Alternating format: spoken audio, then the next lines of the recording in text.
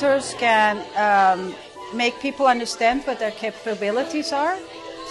They can provide a push. In my life, through my different degrees and my thesis programs, my honors, my masters, my PhD, I ensured that I had really good supervisors, and in my case, they were all female, and that had a huge impact on me.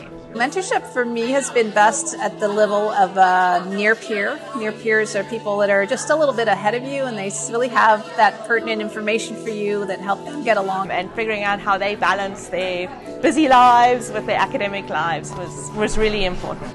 I'm very enthusiastic about working with the next generation of researchers because I love teaching and I love mentoring, and graduate students are really the best opportunity and the best chance to do that kind of thing. L'objectif global, ça serait de donner confiance aux filles, donc aux filles et aux femmes, et à leur entourage. Quand je parle d'entourage, je parle parents, professeurs, employeurs, que ces filles-là sont capables d'avoir du succès puis d'être heureuses en sciences et en génie.